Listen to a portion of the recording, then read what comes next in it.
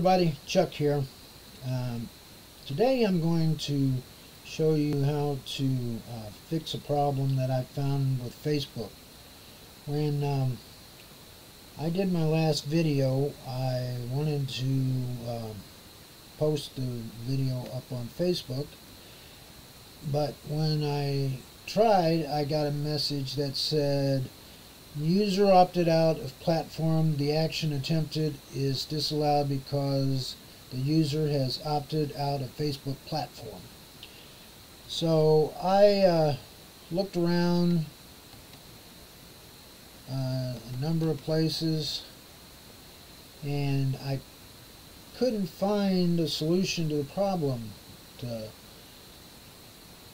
videos that they had for the solution never did quite take me to the correct place, so I went through a little bit of trial and error, and I finally figured out how to get that problem taken care of as of September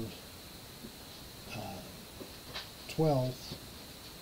So if you're watching this video then or a little bit after, it should work. So I'm going to take you step by step through how to fix this problem and how to upload your videos and other things to your Facebook page if you have this problem. So we'll be getting to it, and let's get started. Okay, so we're going to get started here. Like I said, when I tried to post my video on Facebook, I got a message here, and I will show you that message right here.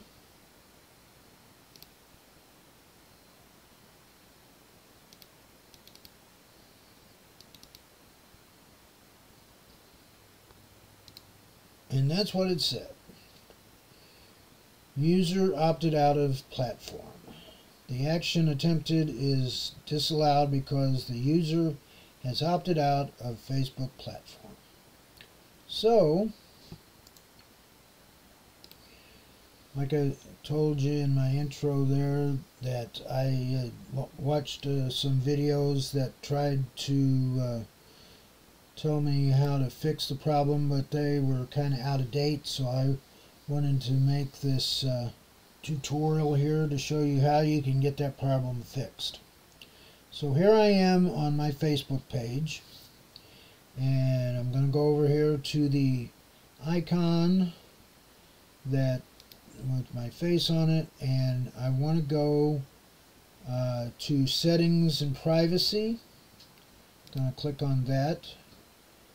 And then we want to click on Privacy Center, and that's going to give you a space here. Now we want to go to Security and click on that, and then where it says Review Your Security Settings, you want to click on that. And then we want to go to Facebook, and when this page opens up, you'll be at the security and login, and what we want to pick is apps and websites.